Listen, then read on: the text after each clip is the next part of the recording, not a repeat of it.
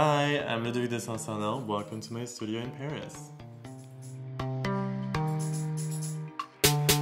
You always look at the past to think of the future, I mean, at least for me, and how to better yourself and grow and improvement and more happiness too. I don't think so. I think you have to be thinking of the future all the time because the way the system works, you have to think of the future and what you'll be wearing next. We're really lucky with LDSS, with my brand, to be able to mix thinking about the future and living in the moment. And I think that's really important.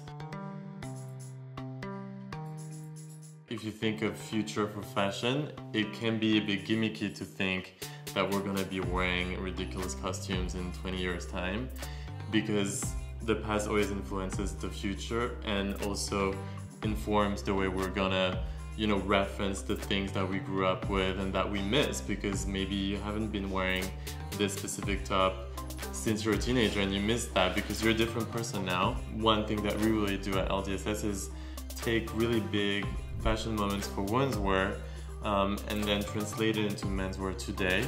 And I love the idea of creating garments that are kind of like an ode to the past and at the same time looking to the future and being very current and now.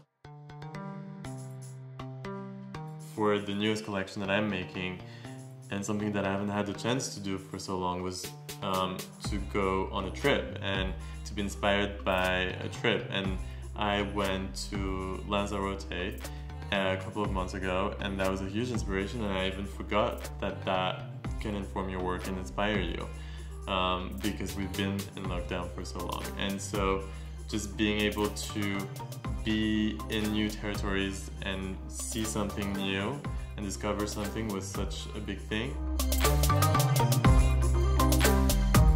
Be able to tell a story that is impactful for your generation, but also for the future generation. Especially now, mentalities are evolving so quickly and we're going through so many things and updates that I think that fashion needs to be a reflection of that too. And it's important to tell these stories, whether they're social stories or personal stories that can influence and make people relate to what you do in terms of fashion, because it's not just about the clothes, it's also about what your message is. More and more, what we're looking for with fashion is to be able to have brands and houses that people can have a more direct relationship with and be able to identify themselves with the brand and really stand for it. And I think, developing a really organic and authentic relationship with the people that follow your work is going to be crucial, and to be able to be transparent. I would love to be able to find a studio where I can house my amazing team and continue to work with everyone that I work with here in Paris and scaling up the brand.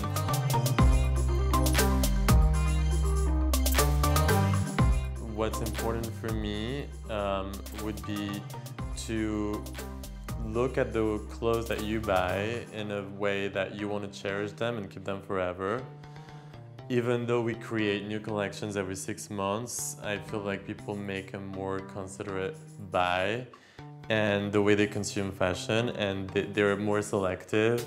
There's not as much fast fashion consumerism, and I think that's really important to just be mindful of what you buy and how you buy it. I think what's concerning is just making sure maybe to keep a healthy relationship with social media and just make sure that you get time off of it. And actually right now is a very interesting time because I feel like people are finally able to leave their houses and live their life and be in the real life and in the real moment, not so much digitally anymore. I think it was interesting to see that social media managed to keep us together during this hard times. But it's also not necessary in real life every day all the time. So just keeping a healthy relationship with that, I think, will be great.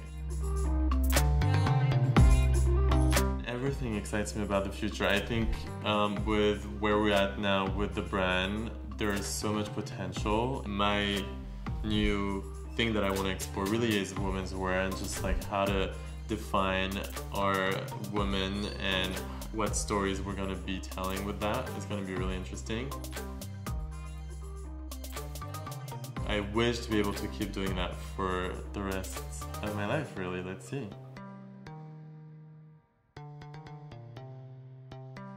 One thing that always stays constant would be just inspiration. Travel will always be a source of inspiration, and I think that's will always inspire people.